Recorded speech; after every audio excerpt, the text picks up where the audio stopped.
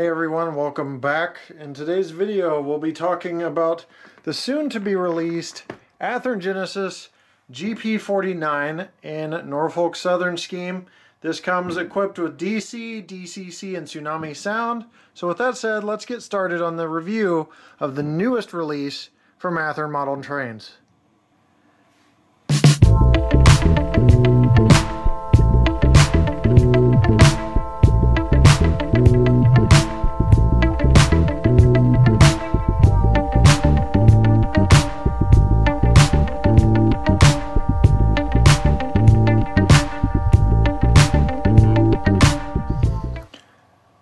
So as most of you know, it is about to be the 4th of July and you're going to hear a lot of pops in the background.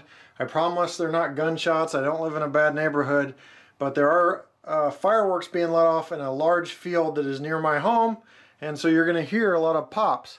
So I apologize for that in advance, but we'll go ahead and get started on the review of this Athearn Genesis GP49. This is Norfolk Southern scheme, as I mentioned. And as always with these brand new items, I do an unboxing right in front of you to see what you get straight out of the box. First thing is the standard glossy cover Athearn Genesis manual. These manuals feature a lot of different information, including handling and maintenance, the functions on the Tsunami sound decoder, CV programming, exploded parts diagrams, and actual pictures of the prototype GP39s and 49s. So, and then it also has your warranty information here on the back. So this catalog, there's your 49s there in the Norfolk Southern. Catalog's 22 pages long, glossy cover, something that's been around from Athearn for a long time. You got your limited warranty, 1-year limited warranty through Athearn Genesis. Or Athearn. Got your Athearn news flyer telling you what's going on, telling you to check them out on Facebook and YouTube. And then you have your locomotive itself. So what I'm going to do here is turn box so you see the foam come off for the first time. And there you got your Norfolk Southern locomotive inside. Athearn encasing and closing has been the same for a while with a few improvements along the way. They've got this typical plastic sleeve here, no big deal, with the plastic bracing inside and a couple of bracing points and some styrofoam around the side.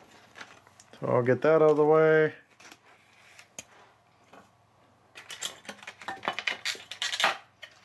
I have to apologize, I don't have a whole lot of space to work.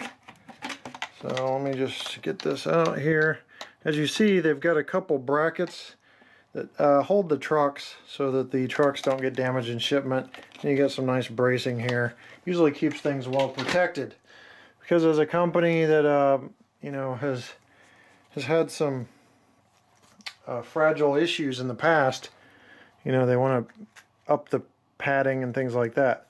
You know, a lot of people talk about Athearn being fragile, but there's a lot of detailed parts on these Athearn locomotives. So the more parts you have and the more prototypical thicknesses and stuff, you tend to run into that. But this doesn't have any broken parts as far as I can tell yet out of the box. You're seeing it for the first time just like I am. It'd probably be good if I got it on the rails. But I'm working in a real confined space because I've got boxes surrounding me for this pending move. So here you have the locomotive out of the box.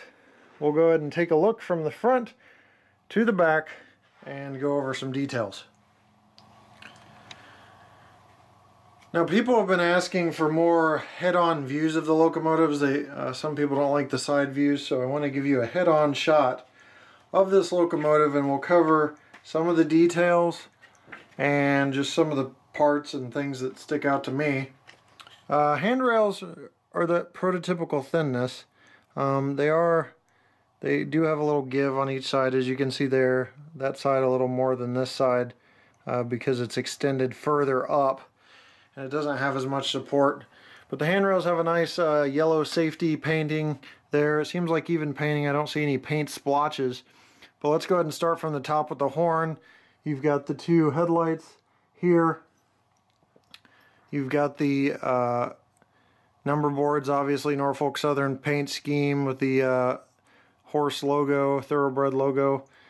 You've got the handrails, which are a little more durable, but occasionally pop out of their stanchion little holes there, but not very often.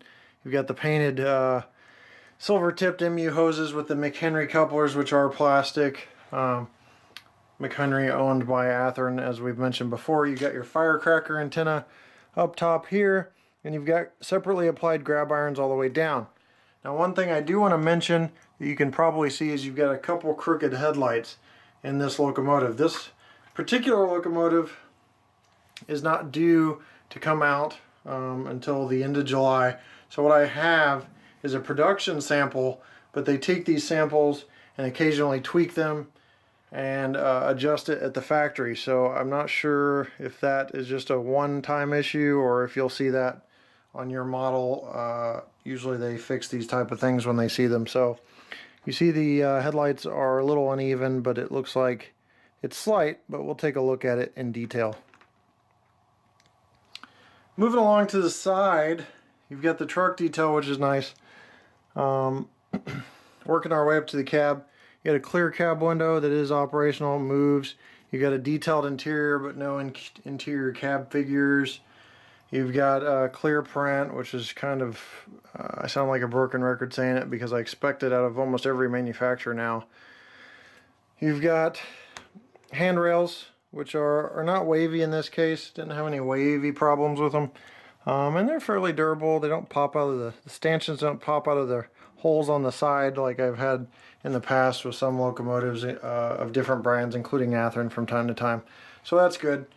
Again, nice clear NS logo along the side with walkway lighting that's non-operational along the side there. Going to the back, more of the same with the stairs yellow painted.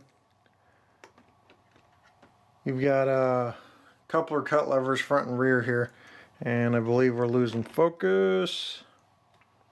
Trying to get used to this new Sony camera here, and it doesn't like to play well sometimes. Okay, we'll just stay at that distance.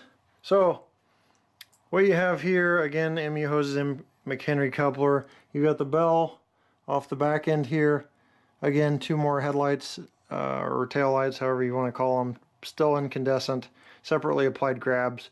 Another horn on the back, which is accurate for the prototype. They had horns on the front and back. And just more of the same from the front. So now let's take a view of the top, and then we'll get into the operation of this GP49.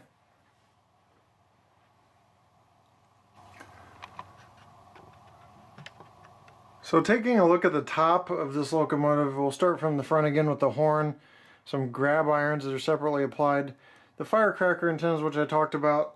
You've got the sand filler cap, you've got the dustbin hatch, and then right over here by the blower housing, which I didn't point out earlier, this area is the blower housing right there.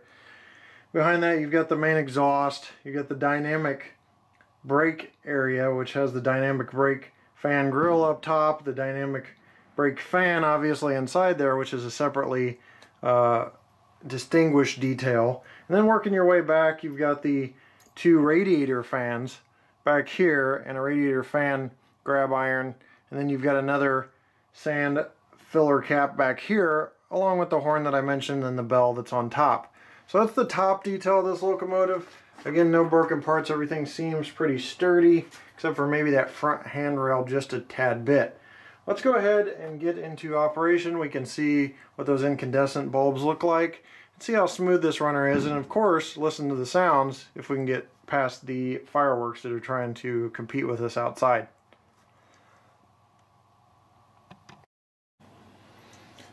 So as you can tell, I've dimmed the lights down quite a bit. I'm going to go ahead and fire the locomotive up. You've seen the details, so let's go ahead and just focus in on listening to the sounds of the applying track power to the locomotive, you can hear what that Tsunami sound decoder sounds like. Then we'll go ahead and take a look at the incandescent lights.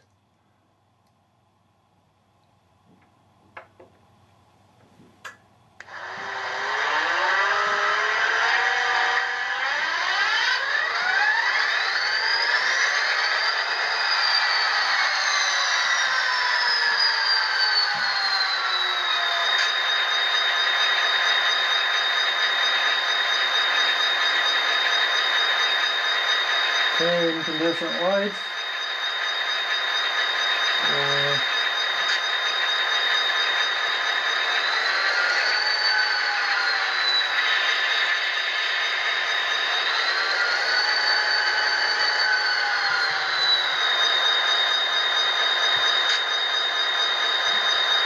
There you have the incandescent bulbs. One is slightly brighter than the other, maybe with the position inside the housing. But as you can see, the incandescent bulbs gives it the most accurate appearance, in my opinion, and glow. Now that doesn't mean I don't like LEDs, I like them as well, but that's what you got. And there's just a slight, I'd say significant brightness on the left versus the right. Maybe because of that crooked positioning we were talking about earlier.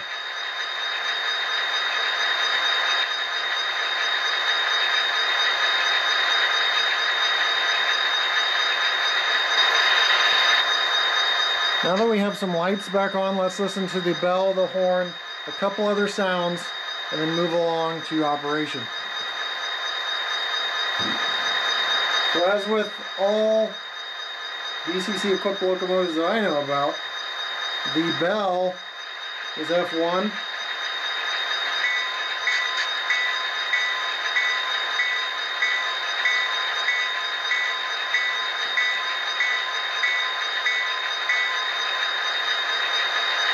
Whistle is F2, or horn, because this is a diesel.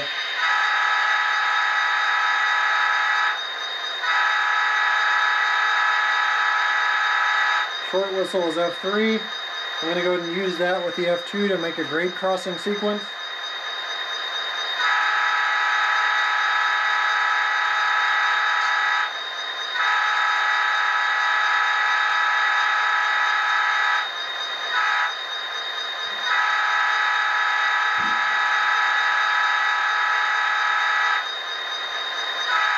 So there you have it. That last one was just me turning off the short whistle, short horn. Dynamic brakes are F4.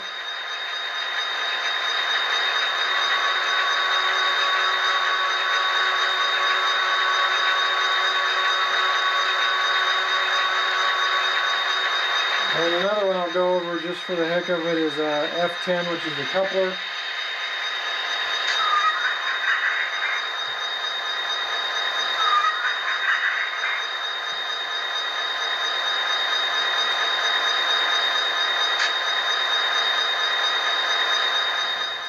And then the last one, which some of you really enjoy, is the F8, which is the mute, so you can hear me better. So with that said, that covers those aspects of this locomotive. The last one we're going to cover is operation, then we'll wrap this review up. Okay, I've zoomed out as far as possible, and I'm going to resume the sound so you can hear the notches up of the engine as we move into the speed steps, and I'm going to yell out the speed steps as we go up.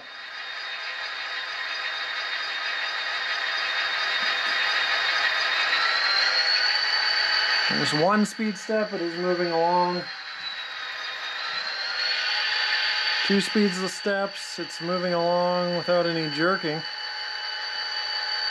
Athearn Genesis drive is really proving itself worthy.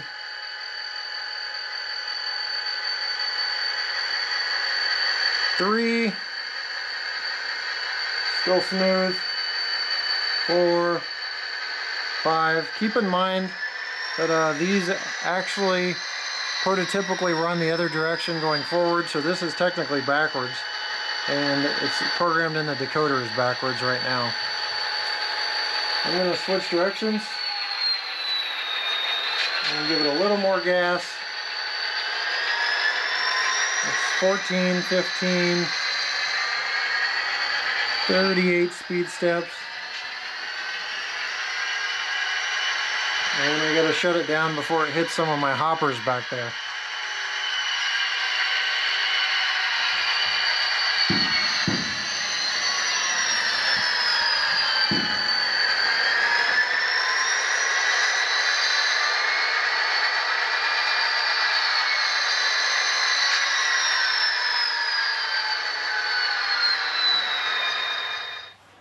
Alright, I went ahead and silenced the locomotive with F8, the mute.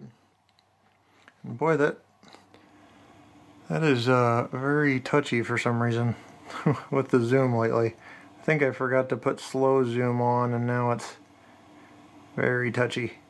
Anyhow, what we have here is a very nice locomotive. The overall features of the locomotive are nice. There are a lot of nice details.